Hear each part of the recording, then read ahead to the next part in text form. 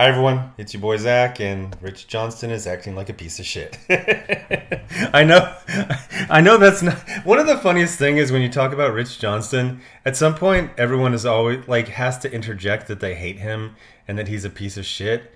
To me, that's like the equivalent of like your friend has a new pool and you go over there and he shows it off, and you're like, "So you filled it with water, huh?" He's like, "Yeah, it seems to be a popular choice." Like, that is just, it's understood. It's understood in any conversation about Rich Johnston. So before I start, Jawbreakers Grand Bazaar getting to people still all over America, not all over the world. It's actually kind of funny. I do everything from my tablet. So sometimes when someone sends me a picture of like the poster, I've never seen this image that large before. So that's great. Nice knife. These are the dog tags that were a stretch goal. I love seeing my book on the shelves. Here I'm with Alan Moore, Mark Millar, Jeff Johns, and Jim Starlin. Good company. Nice dog. This one, I don't know, did I save? I might have saved the thumbnail by accident. This guy was saying that he was very excited. He thought Grand Bazaar was the best, the best one I've done so far. And then here is a, trying to see who it is. Nice Mike Mignola Hellboy volumes. He's got 2, 4, 5, 6. Oh my gosh, that's stressing me out. So thanks for sending that in. Before I start, Jawbreakers Forever, graphic novel, is in demand. What are we at for backers? Oh no, I did this. $37.90, so great. Thanks for that. Ironsides 3, Impossible Stars 2. The interiors for Ironsides 3 are complete. Renzo just sent me 2 more pages, so we're up to 50. So there's like 7 more story pages left in Impossible Stars 2. Go check that out. So this launched, and people send me emails, and I had a little conversation with myself. I was like, okay, let me guess. It's Rich Johnston writing about young Ripa. Let me guess, because there's been many phases of his career. And lately, the last couple years, or probably about the last 2 years, he's kind of been in, I don't know, like a different mode. Like, he'll just kind of write it normal, and he'll save the real, kidney punches and insults and accusations. They will go like way down in the, or sometimes the last. Like, he was punishing, what was it? Him and Heidi McDonald spent 2 years punishing Dynamite because they did a variant cover by Anna. Was it a variant cover for Cecil, or is this? It was going to be a Cecil calendar. It was going to be a Cecil something, and that was they called that Comics Gate. And so for 2 years, every article about Dynamite Comics had to have a link at the bottom mentioning that the huge issue. So I was totally wrong. He's back to the form he was in 10 years ago, where the insults and the snide sarcasm and the accusations and the purposely misconstruing things. First paragraph. So Eric D. July gets 30,000 orders worth $2.5 million for, quote, non-woke comic. Eric D. July is a libertarian contributor to the conservative network Blaze TV, founded by Glenn Beck. Okay, so we're going. It's like he's not legitimate. Okay, so here's the deal. It's been very interesting watching this grow. Young Ripa has been on YouTube for 15 years, and he's had like a musician phase. He's had a political phase. He's had a pop culture phase. As far as I can tell, he's always done all three, but at certain times he'll focus more on one than the other.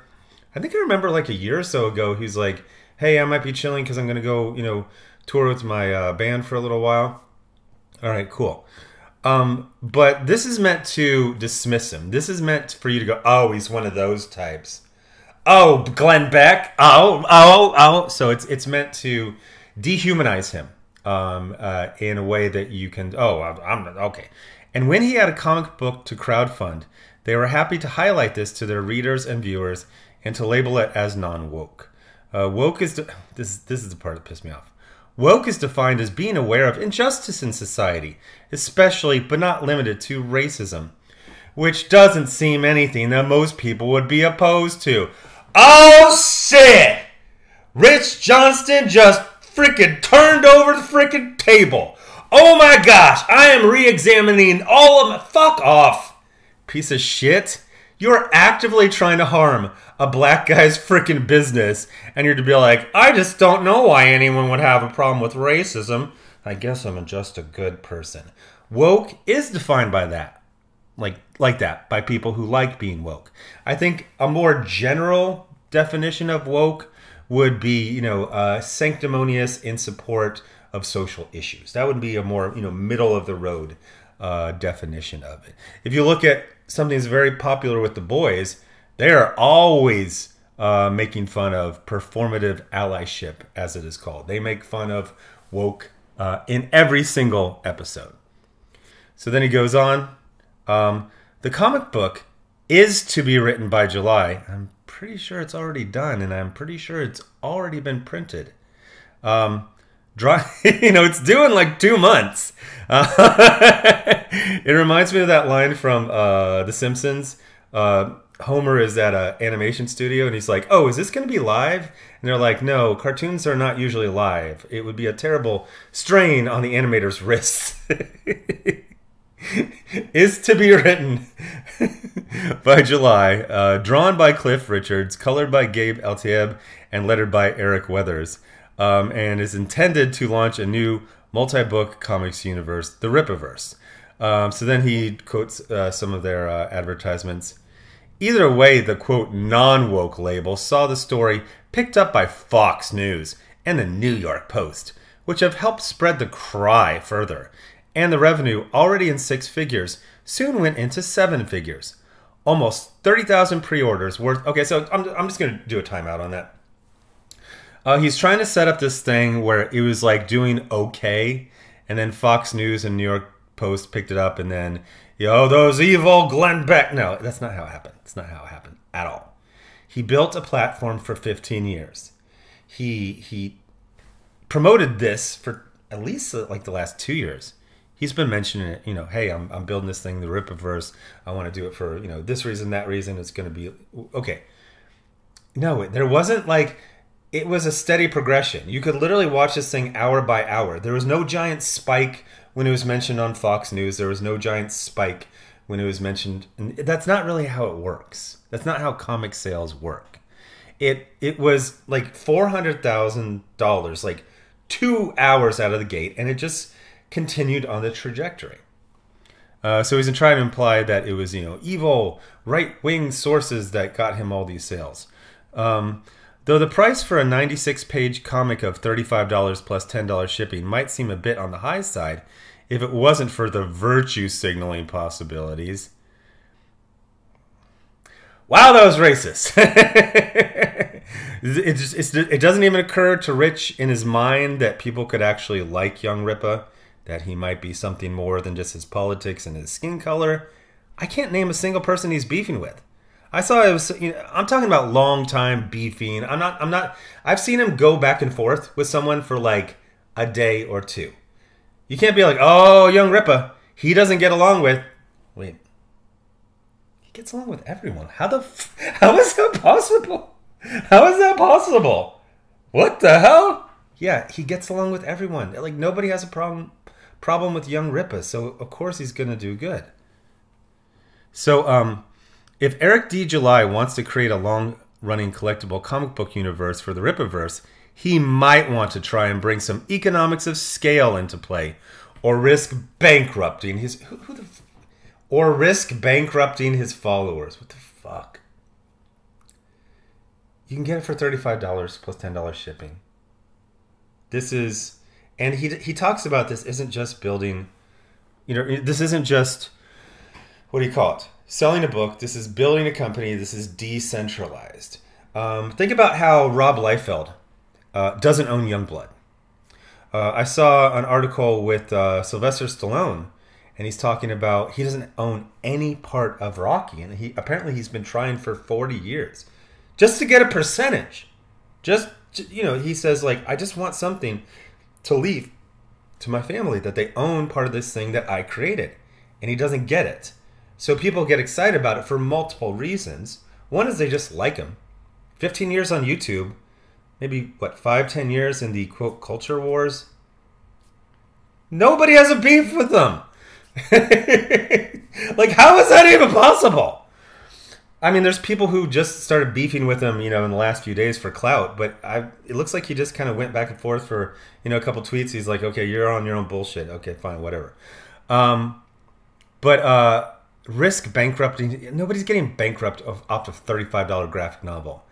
And everyone knows it's like you're buying it for the book, but you're also buying it because he wants to do stuff like Ben Shapiro and what is that? The Daily something, Daily Wire. And how they're building movie studios, and it's about more. And he's talked about it, and everyone understands. You know, this is for the book, but it's also, you know, partially for him helping to build out all this stuff. And he has taken enormous risk upon himself over the last 2 years. I believe he's, you know, paid for a almost 100-page book to be produced. That's a lot of money. He has, I believe, other books are in the pipeline, so they're already being worked on. Mind you, he doesn't have this money yet. No matter how fast the payment processors are, he'll get, you know, a chunk of it probably in a couple weeks. You know, I think he said he bought like a building. The website, I don't think it's full time, but you have to pay, you know, thousands to build a website, and then you have to pay people thousands to just monitor it so it doesn't crash. Especially when there are a lot of orders in a small amount of time, relatively. So he's laid out, I mean, I'm going to guess he's laid out $100,000 of his own money. And everyone's like, oh, he made, you know, $2.5 million. He didn't know that. Nobody knew that. I thought it would do good. I was like, he's going to do really good. 400, 500,000 on his first crowdfunder. It's going to be amazing. You know, it did a lot better. But even with today's comic book inflation, a 96-page superhero comic usually sells for $10 to $12 from a comic. That's just Rich being a piece of shit. He's talking about these, you know, he's talking about stuff like, you know, the Action Comics 1000 or whatever it is. Marvel Comics 1000. He's talking about that. That's not, those things are not the quality of a graphic novel. Fuck off. You know exactly what you're doing. Because Eric is indeed thinking long term and has a code of, okay, so just generally sarcastic.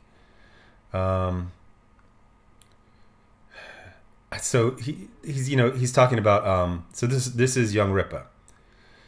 There are a lot of creative people that are in our space, on our side of the line of thinking, in support of the value of liberty. No matter whether you are conservative, libertarian, or whatever, they're just undiscovered. They're in hiding because they have to work for the old guard. So Rich is very interesting because it's never quite clear what he is. You say, oh, he's a journalist, but I've seen him say, oh, I'm not a journalist, I'm a reporter. Oh, I'm not a reporter, I'm not a journalist. Let's just say he takes the advantage of having press credentials. I would say that Heidi McDonald is magnitudes more corrupt than him, but she's infinitely corrupt. So it's like, you know, it's hard to... And I've described him as like the Joker from The Dark Knight. He just wants to watch the world burn. But there's actually a quote from the Ramones, and it said something like, I want to rebel against society, but I want there to be a society to rebel against. And that's kind of how I see him. I see him as like, you know, they talk about the old guard. He's like a very sarcastic palace guard. One of my favorite new TikTok channels, I forget what it's called. It's weird, like channel names are not that important. You're like, oh, I know this person. But like the channel name, it's like the slappable jerk. It's like, okay, or scumbag dad. But like, it's like, I just know him as like, that's the guy who does this bit. But, you know, everyone likes to act like soldiers are like super brainwashed or like psycho, but it's more just like a really sarcastic blue collar worker. So Rich likes to cause problems. He likes to see people hurt. He likes to see people trip and fall, you know, back their car into a gas pump, whatever. but he's also going to protect the industry. So when the industry uses a bunch of flim-flam to say that things are better than ever, meanwhile, no raises for 20 years, people asked to lower than their page rate, All these people on GoFundMe's, all this money, being, from other sources. He's going to protect that source. The other thing he's been huge on lately is the hit comic from Boom that nobody talks about a week later. Just nobody. Boom has another hit. The hits just keep on coming from Boom. Boom, will you ever... No, nobody's talking about this. Remember you had the Stephanie Phillips Monster Hunter book? It's like, it's just breaking records every week. No, come on. So he harms the industry to a certain degree. To a non-fatal degree, he will hurt the industry. But he's always going to protect it. That's why I call him a particularly sarcastic palace guard. So then this part is not Young Ripa, this is Rich. I did get a flavor of, to paraphrase the Blues Brothers, we have both kinds of politics here. Conservative and libertarian. That's not remotely what Young Ripa said. He said that there are people that are gate-kept out of media. Most of them are conservative or libertarian. He wants those people to be able to express themselves and run businesses. So going on with Rich, but there are many places outside of the corporate controls who publish comics and many self-publishers who choose to do it themselves and have done for decades. Just not everyone has been able to frame it in such a way to get coverage from their media employer as well as Fox News and the New York Post. I don't know what that reference is. As far as I can tell, Ripa works for himself. Are they saying because he wrote an article for the Blaze that's his employer? Okay, that's a stretch. This part really bothered me. Wow. There is also another question to ask, and stumbling across this accidentally last week caused all manner of ructions. Okay, so first of all, he did this blind item that was mainly a hit piece against Mark Millar, who he is obsessed with, but the timing made everyone think it was about Ripa, which now I thought it wasn't. I thought it was just him using any excuse to obsess about Mark Millar, but apparently this was a shot because he was basically saying oh, I'm going to avoid Indiegogo and Kickstarter so I can just do my own website and just claim any type of success and nobody can check on it. So it looks like he actually was trying to harm Young Ripa. He says, there is also another question asked. Running a crowdfunder on Kickstarter or Indiegogo gives some measure of a surety of the pre-orders listed. Okay, you need to talk to Heidi McDonald because her corrupt ass for the last 2 years is saying there's no transparency from Indiegogo. We can't trust any of those numbers. It's they're literally the backers and the numbers. You can go on BackerKit. You can track it. Remember when I showed the BackerKit of Joe Glass and the day before it closed, it had this massive freaking donation that was not matched by an also massive increase in backers. It's easy to see when someone has tampered with someone. But she still said, Indiegogo, that's not transparent, even though it was transparent. Now here's the deal about Ripa. Ripa has 15 years of his reputation. He has 15 years of dealing with people, and nobody had a beef with him until 2 days ago. I would absolutely trust him 100% on all of the numbers for his company. And there is no reason to there's no reason to doubt him. There's no reason to even consider doubting him. So it's just disgusting that Rich would do this. But running a crowdfunder on your website does not. There is no independent voice to state that you got the orders you say you do. So if you make a headline of it, how can that be verified? As it stands, the Ripaverse crowdfunder does not have verification. There is no independent source to confirm the order numbers, but it has reported repeatedly without that caveat. It's certainly a believable figure, though, especially given the media profile ISOM has received. And still, with many months of crowdfunding left on the crowdfunded, is 8 figures next? Yeah, I mean, it's possible. But you just tried to imply that he was lying and he was defrauding people and he was, yeah. You don't get to say it's oh, it's just so curious. But the numbers look fine. Well, if the numbers look fine, then don't fucking bring it up, fucking piece of shit. Anyway, Jawbreakers forever. I really should have. Is one of these links the link to the? I don't know. Is it this one? Okay, so we'll go to the Blaze, which is apparently his employer because they paid him to write a couple articles in the past sometimes. Here it is. It'd be pretty ridiculous to like cover this and not go to the page. So there it is. 2,600,000. This is the most successful comic book crowdfunder in history. Not only is it the most successful, but it has eclipsed entire careers. I've had a company for 4 years. I am currently at 2.3 million, almost 2.4 million. That's in 4 years. He's in about, I don't know, 5 or 6 days right now.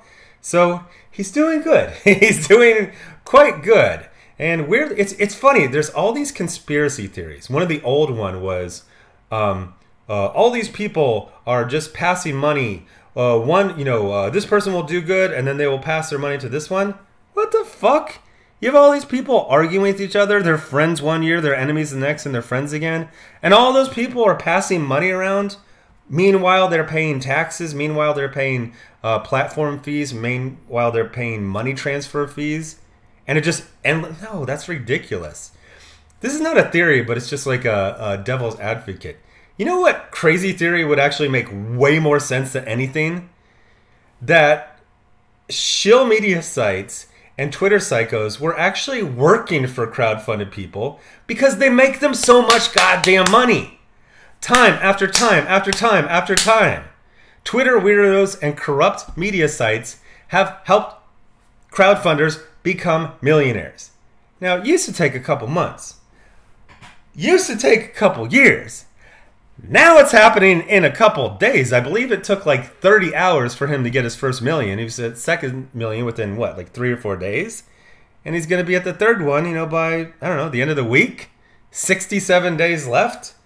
So, gee, Josephat, I got worked up over this. It is so fucking annoying to me that they will bang the drum about diversity over and over again. And they have come out hammer and tongs to destroy a black guy's business because they jelly.